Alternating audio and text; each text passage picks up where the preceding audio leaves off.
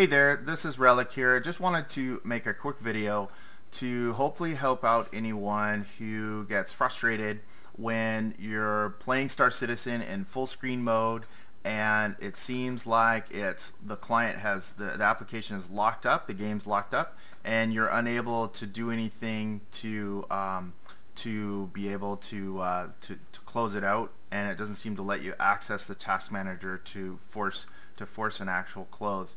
And what we're going to use is we're going to use a feature built into Windows, and it's called Virtual Desktop.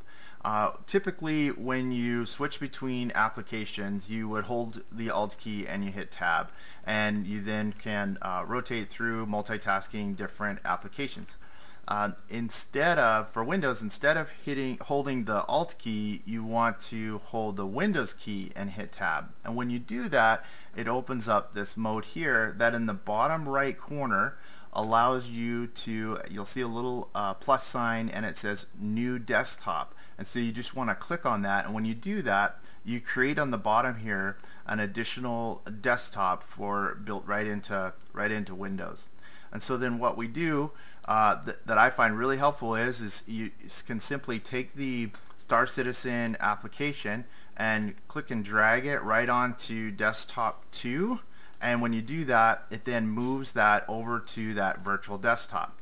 So when I'm on this virtual desktop here and I'm running and I'm playing Star Citizen, and let's assume that my screen gets frozen at this point, and I'm unable to go any further, I'm not able to access anything, I can simply hit Control Delete, and when I do that, it brings up the ability then for me to click the Task Manager.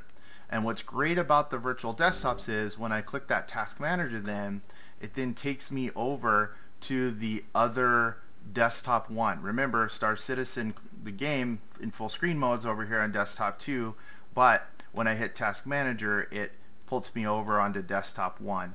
That then allows me then to just simply right click on Star Citizen application and hit End Task, and when you do that, it'll close out that application and then allow for me to then relaunch and continue testing. Hopefully this video is helpful for you.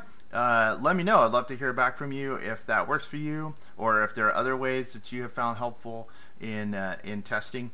And have a great day.